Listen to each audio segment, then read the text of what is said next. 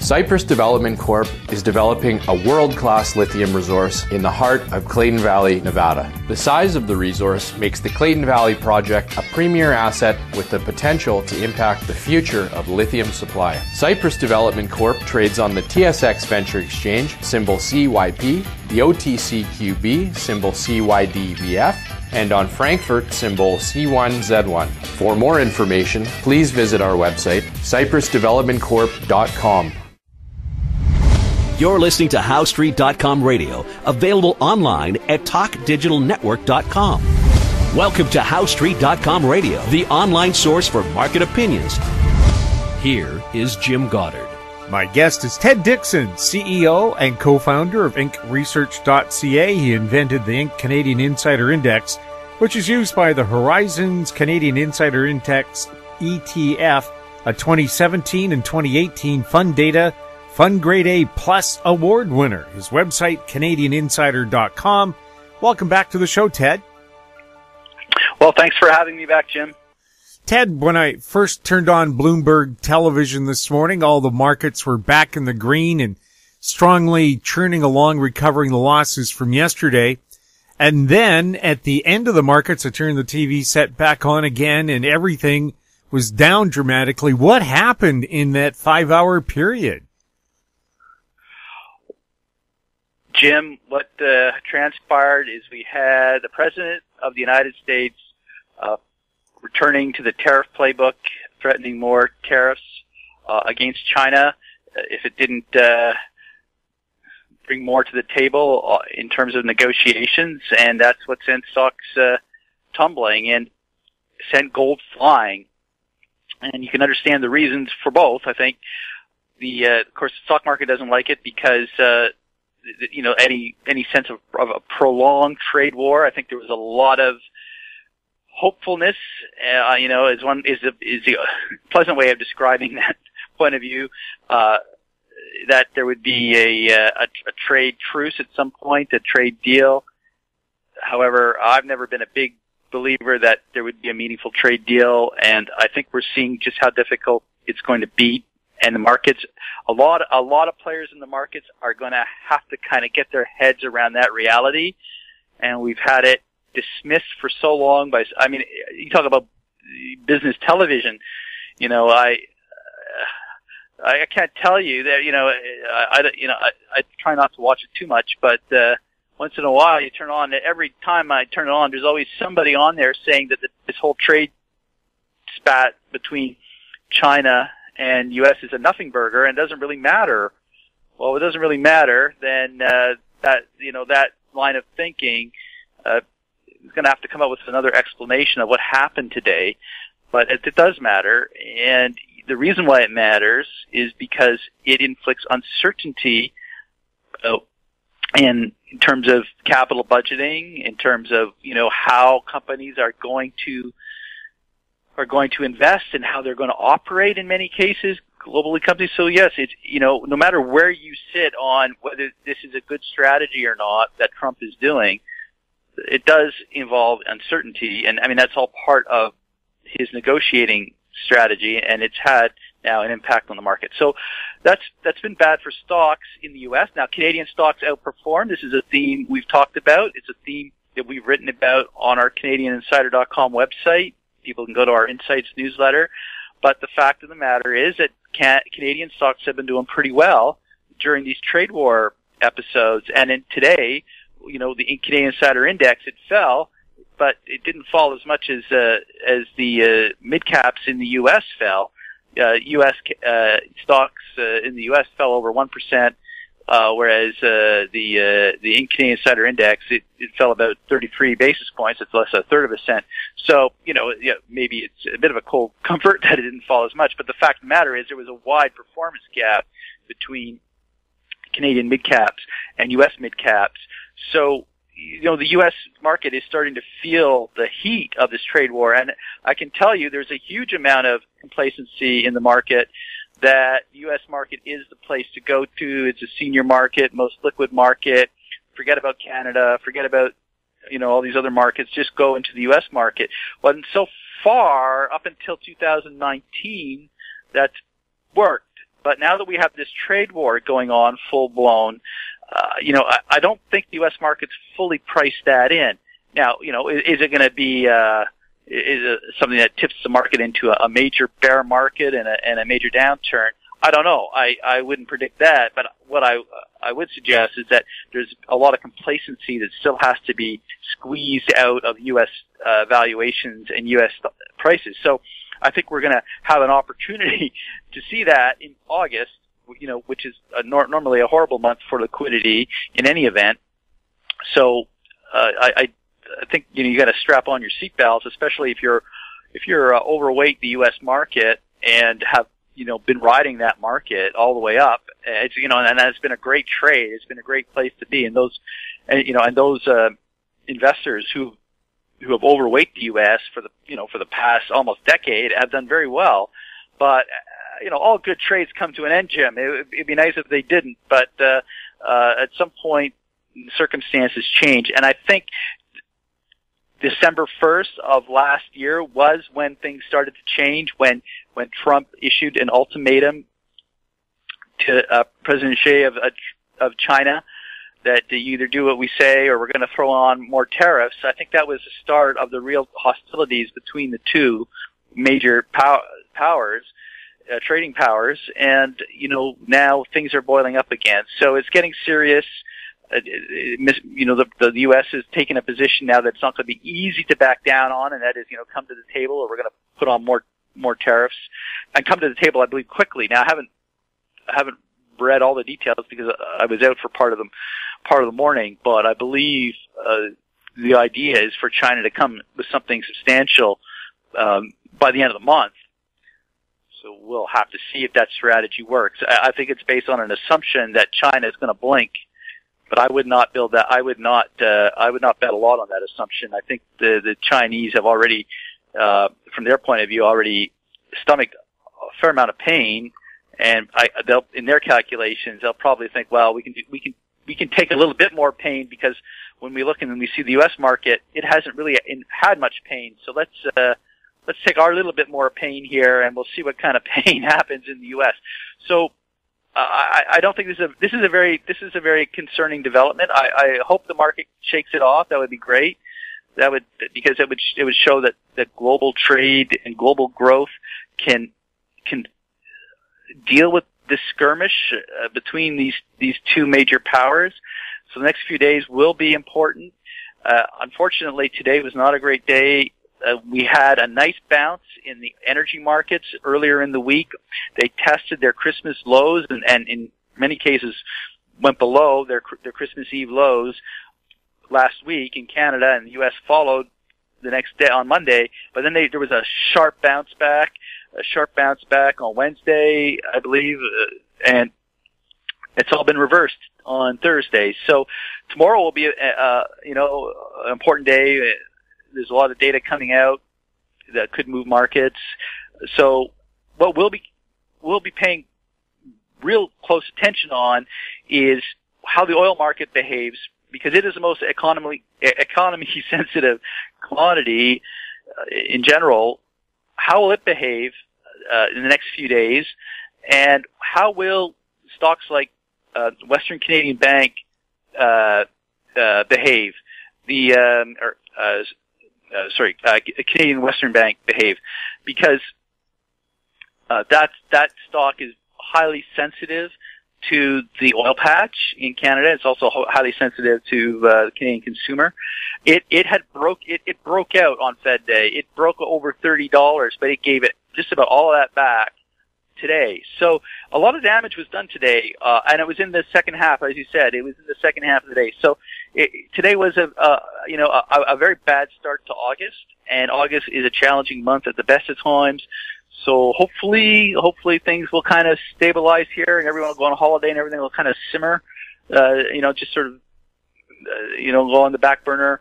But I brace investors are going to have to brace themselves for, I think, an uptick in volatility here and some more surprises. So a very concerning start to August, but good for gold, good for the gold market. Gold bounced back, and Ted, we'll talk about that. We'll talk about gold right after the break.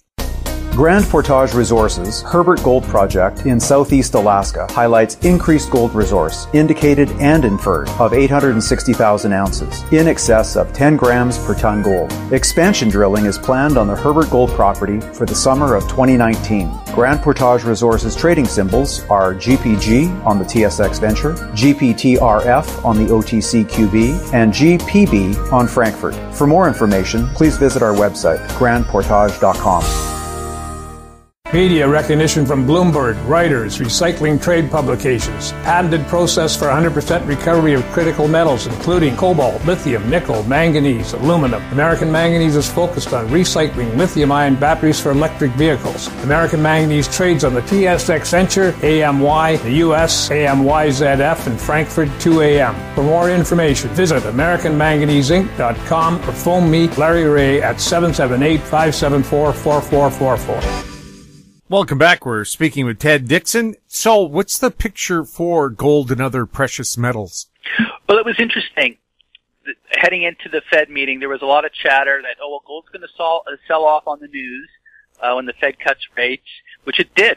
But it didn't sell off that much. I think, it pretty much held above $1,400 an ounce.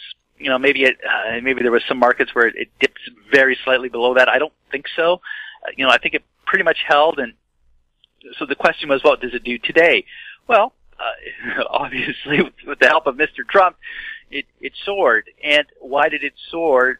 It soared more than just this whole sort of uncertainty factor with the trade. It soared because of, I think, what Jerome Powell, the Fed chief, said at his press conference on Wednesday when he was asked, well, what would it take for you to cut more rates?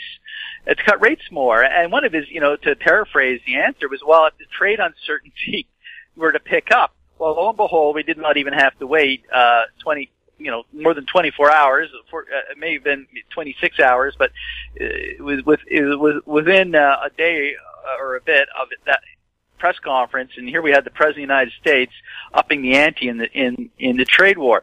So that's why gold flew higher, in part because the Federal Reserve Chairman said, well, if the trade tension got any tighter and tougher, we'd look at cutting rates, and gold loves that. So here we are, off to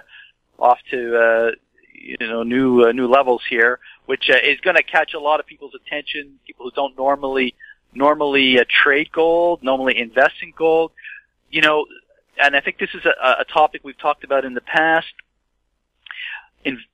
There's so much of this market is driven by algorithms, but another part is driven by other people's money managers. Whereas, these are huge pension fund, mutual fund managers who get paid, Jim, to invest your money. If you have a mutual fund or your pension plan, for example, the Canada Pension Plan, we're all members of that. Well, there's professional money managers who manage that plan, and so just generally, the whole pension industry. The management industry, really, those managers are not looking to be rock stars. They're looking to keep their jobs, and because they tend to be paid very well, they just don't want to lose their jobs, so they stick pretty close to the herd. Well, if the whole herd starts, looking over at that gold pasture where there aren't very many cows. There's only those crazy gold bugs and a few others. A few other hedge fund managers who are those wild hedge fund managers over there. But for the most part, these other people, money managers, aren't there because the herd hasn't been there. All their competitors and all the other pension funds aren't there, and all the insurance funds, they're not there, and the mutual funds, they're not there. All the big ones, they're not. Some of them will be, and I imagine the number of your listeners have actively, done their research and found some funds that have exposure, but the vast majority of these large funds, large institutional funds, are not into the gold space. And once they start to see that it's, the herd is starting to move in that direction, there could very well be a stampede over there because the career risk of not being there becomes so high. So it's unfortunately, it's people, kind of moving into gold for, I would argue, the wrong reasons. You're moving there because you want to keep your job.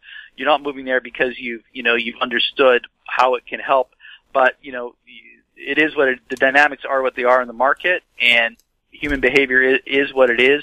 And with a lot of these professional money managers, the bottom line is, will they lose their job if they go into an investment where no one else is? And as more and more institutional dollars go into gold, you're going to have to see even more and more institutional dollars go into gold because they don't want to miss out. It'll be FOMO on the institutional money manager side that cannot, from a career risk perspective, take the chance that at the end of the year they're going to have to go to their committees and go, no, we don't have any gold exposure. Well, why is that? Well, it doesn't pay a dividend. Well, but you have 13, 15 trillion dollars of bonds, investment grade bonds in the world that pay negative interest rates. Why are you worried about gold not paying an interest rate? So these professional money managers are going to actually have to do some hard thinking about their gold positions, and it's going to be tough for them but when they see their competition moving to gold, they're just going to have to go. They're not going to, it's going to be a survivalist move into the gold and gold stocks as well. And so it's looking pretty good for that space. It's something I believe we talked about 2 weeks ago, and now things are lining up from a behavioral point of view that unless we see a very, very quick back down on the trade front, a very, very, either the Chinese, I'm wrong, and the Chinese blink, or the Americans, the Trump administration, they go for a, more or less a symbolic deal just to get the thing done before the election season heats up. Unless we get one of those two outcomes in this trade war, these other people, money managers, they're just going to have to bite their lip and buy some gold stocks. And they're not going to like it, but they're going to do it, and they're going to do it because they want to save their jobs. We'll have more with Ted Dixon right after this. I'm Douglas Mason, CEO of Naturally Splendid, symbol NSP on the TSX Venture Exchange. Naturally Splendid is a biotechnology and consumer products company focused on the global cannabis and health markets. Naturally Splendid is expanding distribution in this rapidly growing market with products currently in Canada, the USA, South Korea, Germany, and Australia. To view our comprehensive company presentation and for more information, please visit our website at naturallysplendid.com. Don't miss out. Stay informed. Receive the HowStreet.com weekly recap with thought-provoking podcasts, radio, and articles delivered to your inbox. Sign up for the HowStreet.com weekly recap on our homepage at HowStreet.com. Welcome back. We're speaking with Ted Dixon. Ted, what are big-name insiders buying in Canada?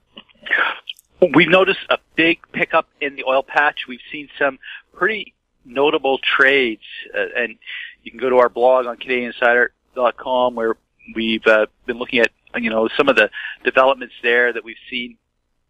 And what we also noticed was a big pickup in insider buying in the energy area in the U.S. We've had peak insider exploration and production stock buying in the U.S., which to us is consistent with a bottoming in those stocks because they've been hurting too, not just the Canadian oil patch, but the U.S. U.S. Oil and gas stocks haven't been doing great either. So we have the makings of a potential bottom. Now, that was before the Trump tariff stakes game that he played today. So we'll be very, very interested to see how crude oil behaves in the next few days. If crude oil can stabilize here, it would be a positive because it would mean that the global economy is okay, and that this may be a bottoming process here in the oil and gas stocks.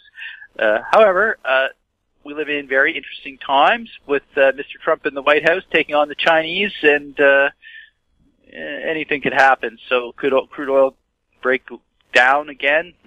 Anything's possible. I wouldn't want to bet, but under sort of average circumstances, we would take the action that we've seen in the Canadian oil patch stocks and what we see insiders doing as a positive development, suggesting that there's, the chance that we've got a significant support level here for them. But now we'll get to test how strong that support is. Ted, thank you so much for chatting with us. Well, thanks for having me back, Jim. My guest has been Ted Dixon, CEO and co-founder of inkresearch.ca, his website canadianinsider.com. If you have any questions for Ted or any of our other guests, you can send them to info@howstreet.com, our YouTube channel, Talk Digital Network. Find us on Twitter @HowStreet. I'm Jim Goddard. Thank you for listening. Comments made on HowStreet.com radio are an expression of opinion only and should not be construed in any matter whatsoever as recommendations to buy or sell any financial instrument at any time. Available online at TalkDigitalNetwork.com. HowStreet.com radio is a production of HowStreet Media Incorporated.